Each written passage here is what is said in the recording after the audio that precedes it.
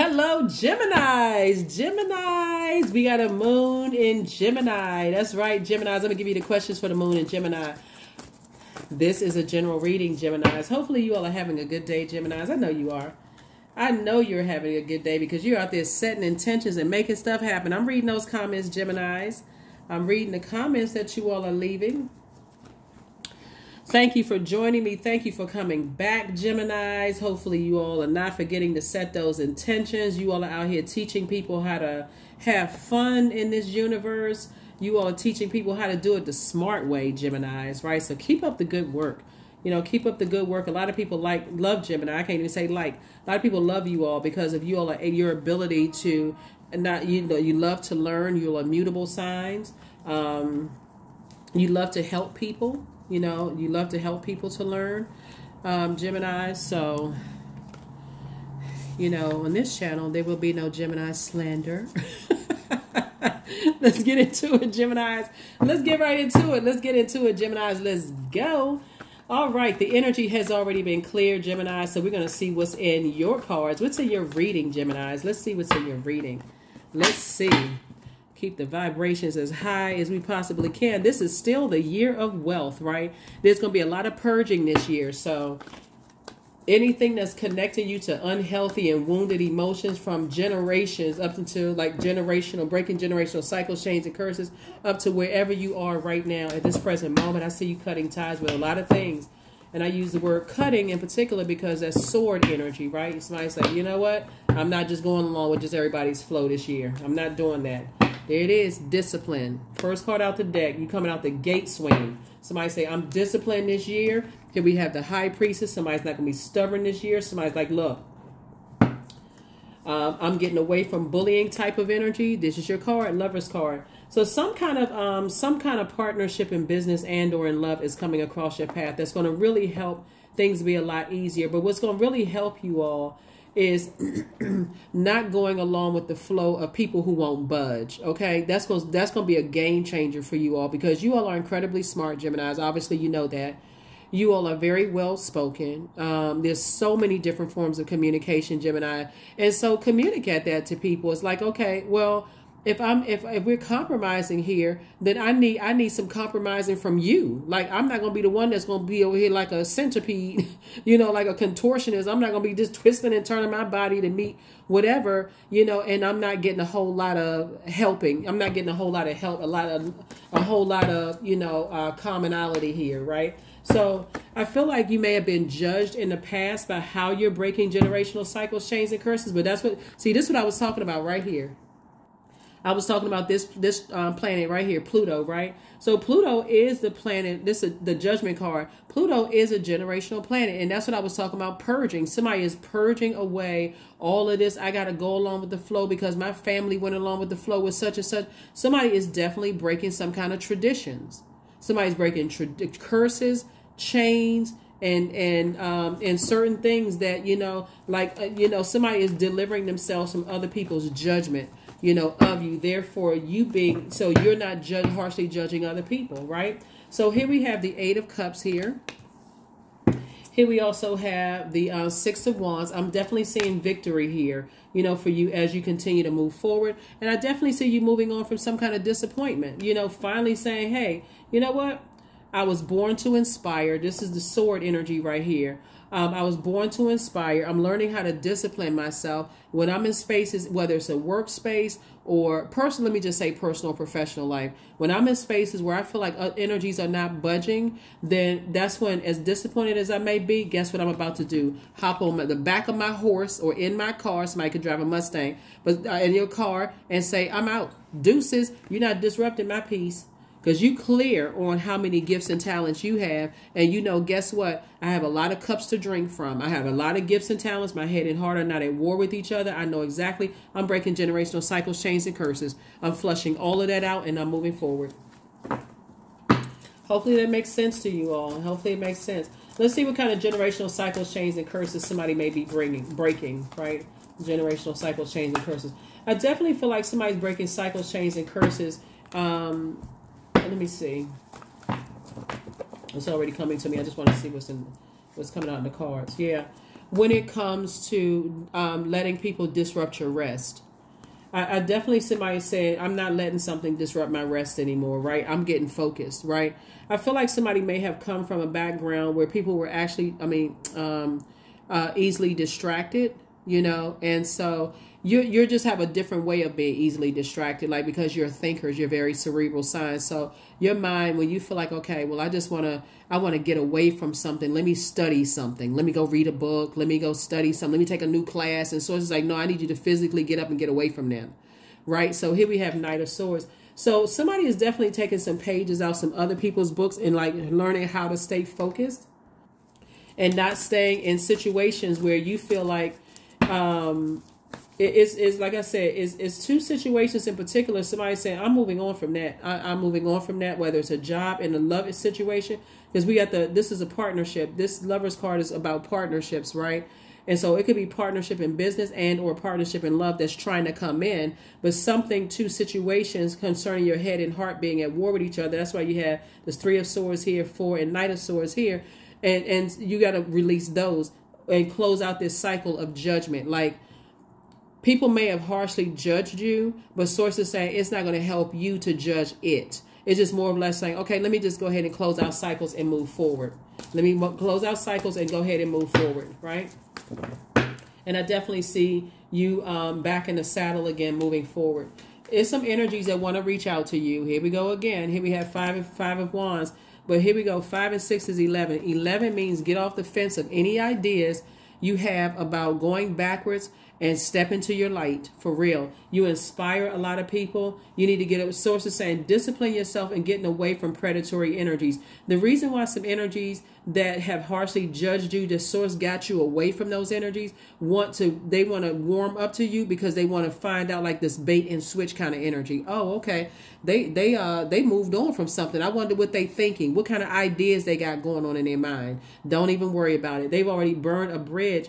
And so sources saying, what you got going on in your brain should be of no concern to them. But see, like I said, expect some energies to try to warm up to you and to reach out to you, Gemini. The number should be blocked. Because what are we talking about? You already harshly judged me. What we saying? What was said? What were you talking about? You already no. I'm good. I'm real good, right?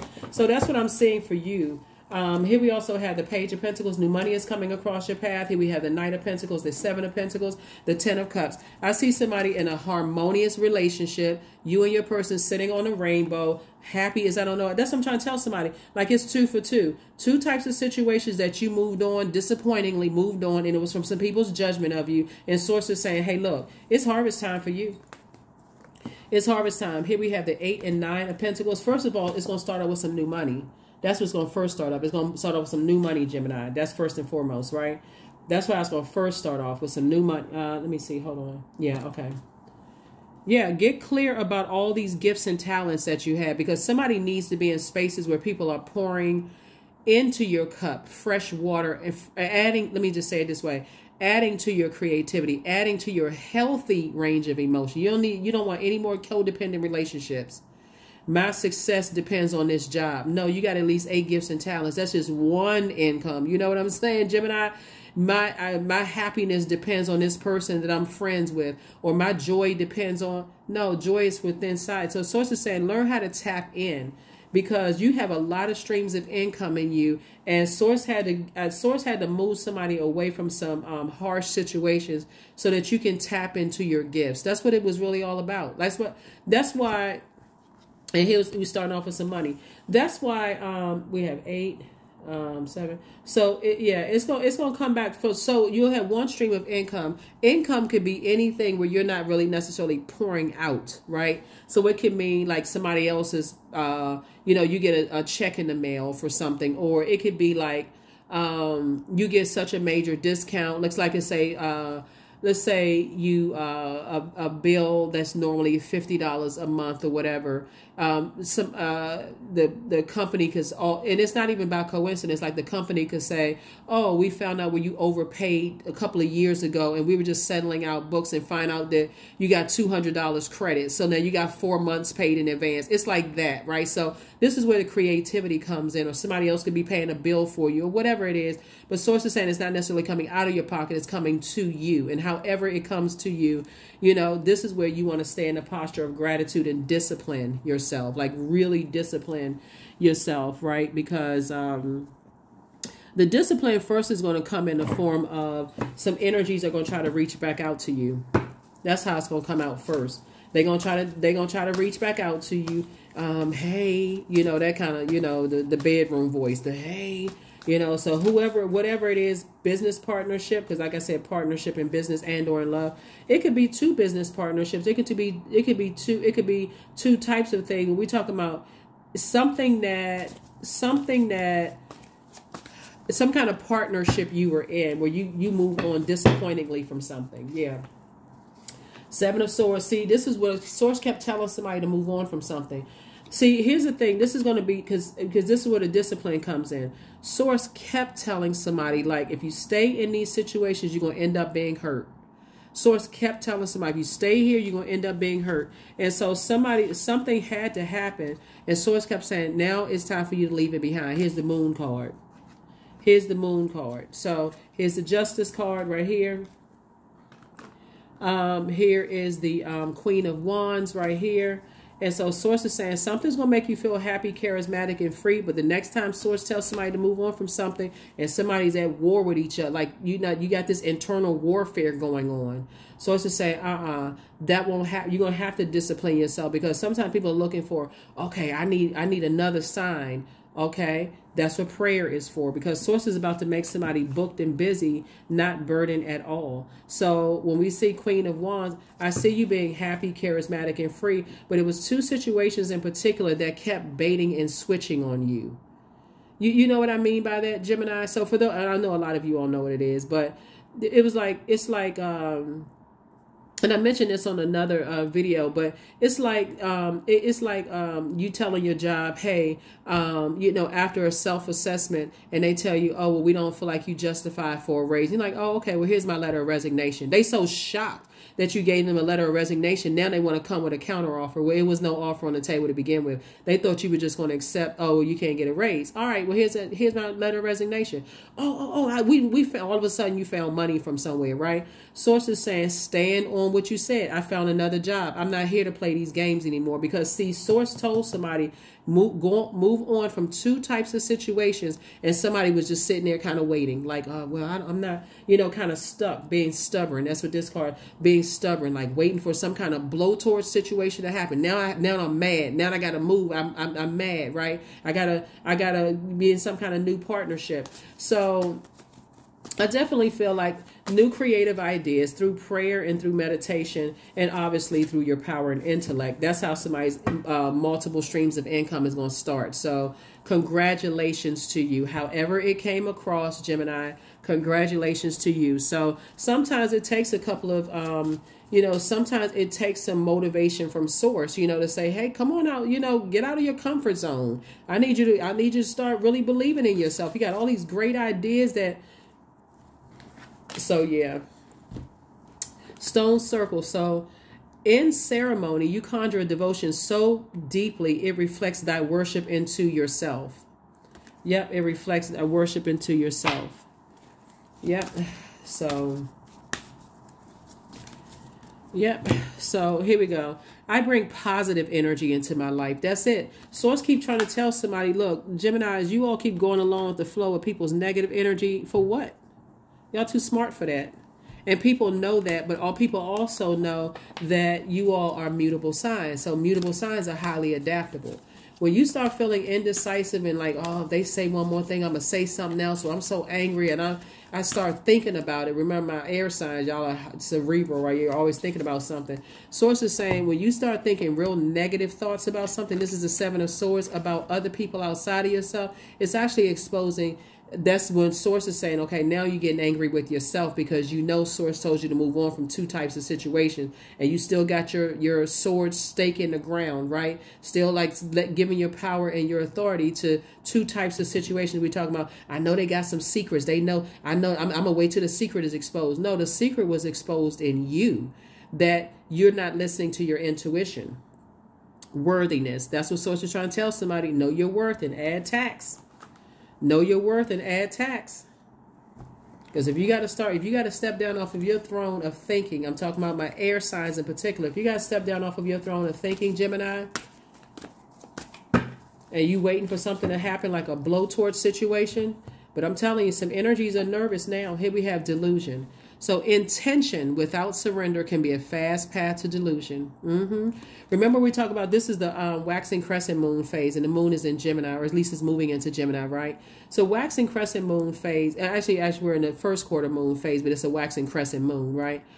Waxing crescent moon phase is about, waxing crescent moon is about setting intentions, and then the first quarter moon is about taking action towards that so you can continue to land on the bright side, Gemini. So this is where you sit down and say, okay, I intend on being more disciplined. If I feel like I'm in spaces where an injustice has been done to me and people are harshly judging me, like I'm not smart enough, or they playing me for a fool or whatever, I'm not going to just sit there and wait for something to happen. The Source is telling me to move. I got generational cycles, chains, and curses to break, right? I'm not going to just stay in unhealthy partnerships in business and or in love. When Source is saying, hey, leave that behind, I'm leaving behind fear, shame, embarrassment, addictions. I'm leaving behind all of that. Would somebody's secrets somebody know about me? I'm leaving all of that behind. Let people, so that's what I'm saying for you. People, you know, are trying to hold you back. Hold you, you know, with some kind of secrets that they feel like they know about you. Hey, listen, they visiting a house you don't live in anymore. So here we have number 2. I am diplomatic. Remember, the number 2 is a number for peace, right? If they're not adding to your peace, guess what they're doing? Taking away. There's no gray area there. You have a great talent for finding solutions. Your intuitive and unbiased nature allow you to see all sides of any situation and advise others towards the most fair and beneficial outcome. Number 2. Yeah, it's 2 for 2. You're leaving 2 types of situations behind, and you're stepping into 2 big blessings. This will be like a domino effect of more blessings. You got 8 gifts and talents that can create 8 streams of income. So it's going to start off, like I said, first of all, it comes in like somebody, when you're at the portal between going from one phase, a cycle, to the next phase of a cycle. Every single day, like, so as the moon waxes and wanes, Gemini, between zodiac signs, right? That's when you get a chance to send out messages to the universe and then be in receiving mode. How do you feel? Everyone in half the 2 days, every zodiac sign is ruled by a planet or a luminary, right? So you're saying, okay, when the moon moves into Gemini, which is your sign, right? So you're a communicator, right? So what kind of messages is my spirit sending out to the universe? Do I send out the message that I'm indecisive, that I have no discipline, that I'm stubborn and I'm going to go back to allowing other energies to judge me? Like, is that the message that my spirit sends out to the universe, right? Or does my spirit send out to the universe that if I get a phone call, text message, or whatever from energies that have burned me, oh, that's right, I forgot to block the number. That's the message too, right? So again, like I said before, or do I send out indecisiveness? You know, pick up a phone call and start arguing with somebody, because it's a bait and switch here. Something is a bait and switch. There's nothing to talk about. They either said that you judge them, or they either said that you judged them, or you felt like they judged you. Source is saying to you, if you see their name pop up in a follow and you accidentally follow, unfollow. Because again, you're sending out a message like they not slow. You know, I'm not following you. I don't want any connections whatsoever, because I've sat down, I prayed about it, so it shows me some stuff, and you can think I'm judging you all day long, but listen, nah, whatever's between me and Source is between me and Source, right? So let's go with your narrative. Somebody apologizes for betraying you. Of course they do. Of course some people apologize for betraying you because you didn't betray them. So, hey, they, like I said, as far as you're concerned, you're not holding any grudges towards anybody. You're trying to make room for this harvest. So that's all. That's the frequency that you're on. That's the frequency that you're on. You're not holding any grudges with anybody. As a matter of fact, you're not holding any space for it whatsoever, Gemini, because, yeah, you're not holding any space for whatever, you know. If people betrayed you, they actually betrayed themselves. I mean, if you really look at it, they really betrayed themselves, because guess what? Your heart is in the right place. They actually betrayed themselves. So it could be a divine feminine sign in woman body, or it can be a divine feminine sign in a man's body. So that could be Cancer, Pisces, Scorpio. It can be Virgo, Capricorn, or Virgo, Capricorn, or Taurus. You know, it doesn't even really matter. It really doesn't matter. But source is saying you're leaving some stuff behind. You're leaving some stuff behind. Some energies are now feeling like, you know, or it can also, like I said, it could be on the cusp of those signs. Like, so it can be a fire sign. We've had a lot of fire energy out here too. Aries, Leo, Sagittarius. It doesn't really matter who it is. If energies are trying to warm back up to you, trust me, it's only the bait and switch. They're trying to find out where your head's set, like where your mind is. And your mind is outside of your universe. You're not opening up the door. It's nothing else to talk about. You're not holding grudges. You're not holding space. So yeah, so that's the frequency I see that you're on. So all I can say is kudos and congratulations to you, Gemini, for real, because once you've been betrayed, if you open up that door to be betrayed again, I don't even know what to tell you. I mean, y'all the smart sign. So you know, if you that smart, you won't open at that door again. You'll discipline yourself. There's a lot of people that's thinking about some stuff right now. There's some people that's thinking about some stuff right now.